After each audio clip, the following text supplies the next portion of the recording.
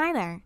After this lesson, you should be able to recall and apply the product, power of a product, and quotient rules to simplify expressions.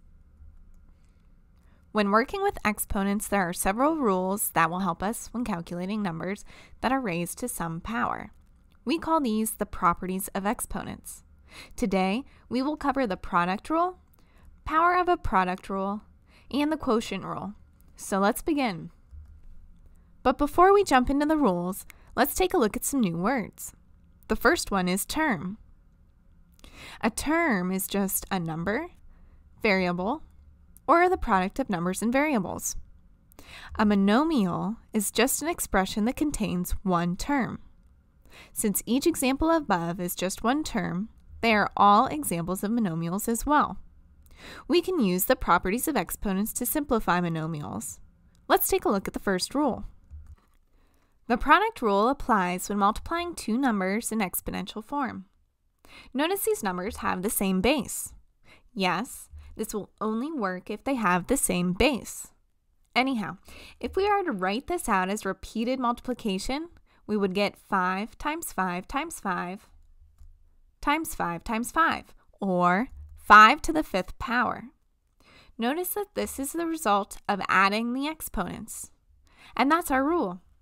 When multiplying two numbers in exponential notation, we will keep the base and add the exponents. The next rule is the power of a product rule. Let's take a look at the following monomial. This rule applies when you are multiplying two or more numbers or variables together and then raising the entire problem to a power. This is the same as multiplying the product 3 times. You will see that there are 3 7s and 3 x's. Or, using the commutative property, we can write this as 7 times 7 times 7 times x times x times x. This is the same as 7 to the 3rd times x to the 3rd. Notice the exponent was just applied to both the 7 and the x. And this is our second rule. When raising a product of numbers to a power, we can simply distribute the exponent to each number in the problem. The last rule we will cover is the quotient rule. It applies when we are dividing two numbers of the same base in exponential form. Writing this problem out, we get 9 times 9 times 9 times 9 times 9 in the numerator and 9 times 9 in the denominator. To simplify, we can group numbers and reduce. 9/9 is equal to 1 over 1, or just 1. This 9/9 is also equal to just 1. What we have left is only in the numerator, and that is 9 times 9 times 9, or 9 to the 3rd power. Notice that this is also the result of subtracting the exponents. And that is the third rule. When dividing two numbers in exponential form, we subtract the exponents. Sometimes, we will have to rearrange an expression before applying any of our rules. For instance, take the following monomial.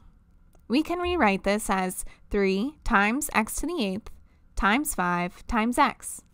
The commutative property allows us to rearrange the order that we multiply, bringing the 3 and 5 together, and then the variables together, so that we can multiply as we see fit. 3 times 5 is equal to 15. Next, we can apply the product rule to simplify x to the 8th times x. Notice there is no exponent here. When this is the case, the exponent is understood to be 1. So, if you'd like, just go ahead and jot a 1 in for the exponent. Great. Now we can apply the product rule by adding the exponents. Don't forget to bring down that multiplication symbol. Completely simplified, we get 15x to the 9th power. Use the properties of exponents to simplify each expression below. We can apply the product rule to a. We will add the exponents to get 12 to the 4th power. Simplified completely, this is equal to 20,736. For b, we use the power of a product rule. Simply distribute the exponents to each number within the product. After simplifying, we get 16x to the 4th y to the 4th. And lastly, we can use the quotient rule to simplify c. We will subtract the exponents to get 8 to the third, which is equal to 512. Way to go!